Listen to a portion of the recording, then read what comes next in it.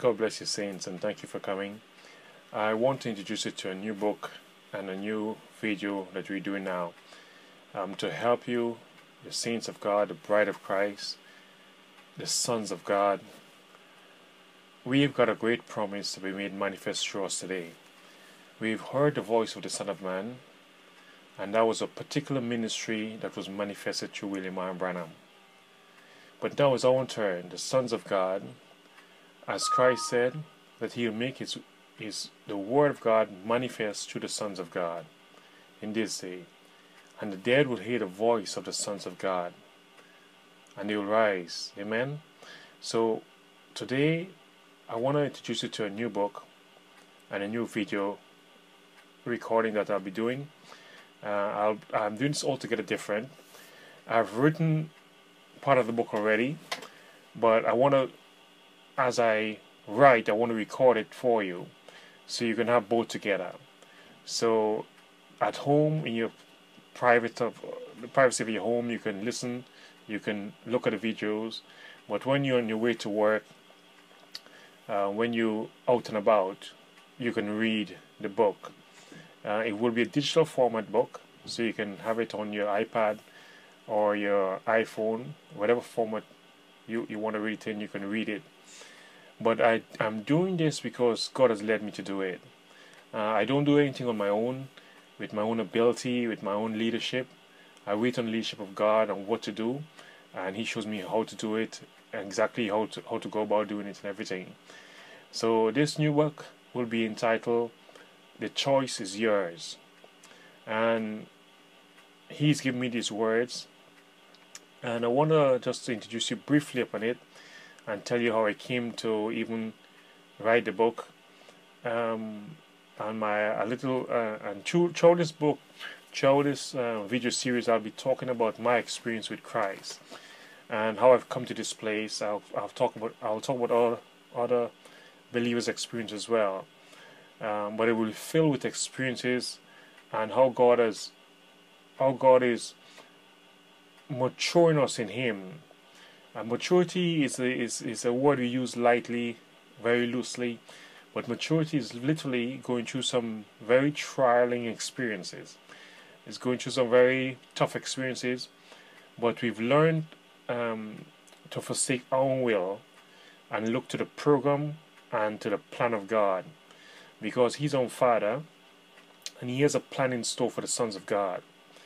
And it's a difficult avenue we go through to develop this character He's given to us. He's given us a character by means of the Word, and He wants to see this character made manifest in our own flesh. Amen? And this is not by our own striving, our own sacrifice, our own perseverance. Those things are good, but that's not what makes the Word manifest in your life. What makes the Word manifest and what makes you have character, what makes you manifest the Word of God, is based on a promise. It's based on the manifestation of God literally in you, making the Word manifest through you. Amen? And it's by you yielding to the Spirit of God. And that's what He's here to do. He's here to make the Word of God, a promise of God, a great promise, of which I'm going to show you. I've mentioned it on YouTube, on Facebook, a few times about the promise of God. It's a great promise. It's a promise that encompasses all the other promises of God. Amen. And I'm going to go through in the book as well. And I think we're going to have a wonderful time in Christ, a time of rejoicing in His finished work. It's nothing to do with us, my brother. The only part has to do with us is believing on His finished work. The manifestation of the Son of Man is a testimony of the finished work of Christ. The reason the Son of Man was able to, when I say the Son of Man, I mean God Himself, the Spirit of God making manifest in a prophet. Okay, I'm not talking about William Branham. William Branham is a Son of Man, but he's manifesting, he's clothing, he's tabernacling the Son of Man, which is God Himself. Amen. And that ministry is a prophetic ministry, speaking, and that ministry does the resurrection of that ministry is a sure proof that the work which Christ has done is perfect and is acceptable in God, before God. The work that He's done by dying on the cross, cleansing us from our sins, that perfect work is completed and perfect in Christ. It's already done through Christ. And we see the full manifestation of this victory that He's won for us being made manifest in the ministry of the Son of Man, the resurrection of the Word, now being made manifest through all the sons of God. Amen. In the Son of God ministry. That's the new ministry we're in at the moment. It's a change of dispensation. It's a dispensation with all the sons of God around the world that's alive. The one that is dead is being resurrected, and all the sons of God will be made manifest in this age. One and under one ministry, one complete ministry manifesting the full victory of God. Amen. And then you'll see it made manifest in the earth and in nature as well. Amen. But this ministry is promised before the foundation of the world, and it was promised to the seed of God. Amen. The promise was reiterated to Abraham. First of all, it was told to Adam that the seed of the woman shall possess and shall bruise the head of the serpent. It was told to Abraham that his seed shall possess the gates of the enemy. It was throughout the ages. It's been reiterated. God reaffirming this promise to the sons of God, and here again He is in the final age to make that promise manifest through us. Amen. So I'm really happy. I'm really excited to bring this to you. And this book, it's termed the choice is yours, because it's a choice of where you want to live. Now, God has called out the people out of the world. He's calling the church. And although they're the church, they're not His bride. Out of the bride He's chosen the people. He's called out the people out of the bride, out of the church, and then He's called His bride. Now this is a choice. The bride, in terms of you yielding to God, in terms of you manifesting God today, the fullness of God today, is a choice. It's up to you. It's what you've come out to the world. You've separated yourself from the world, the things of the world, the glamour, the luxury. You've done this. But that is not what God requires. And it's not a requirement. That's not what pleases God intensely. What pleases God intensely is when you can give to Him what He's given back to you. When you can manifest Him fully. Amen. So like He went to the woman at the well. He said, "Bring me a drink."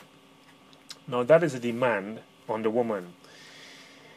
And as she went along speaking about the drink, how he's going to get it, and these kind of stuff, He told her, and this is the key that lots of people miss. He told her, if you knew who is it that is speaking to you, then you would ask of Him. In other words, if she knew who was it that was asking her for a drink of water, if she knew who it was that was asking her, she would ask of Him for His water. And this water, when one taste of this water, would bring forth in you a fountain of living waters. Amen? So you won't thirst anymore. So, in other words, He wants her to give Him water. But He don't want her water. He don't want her to produce this water. He don't want her to go and get from man-made systems of wells and get this water, produce this water. He don't want her to try no effort to give this water. He wants her to ask of Him. He wants her to see her need for Him. Amen? For His water. The things that He has to give to her.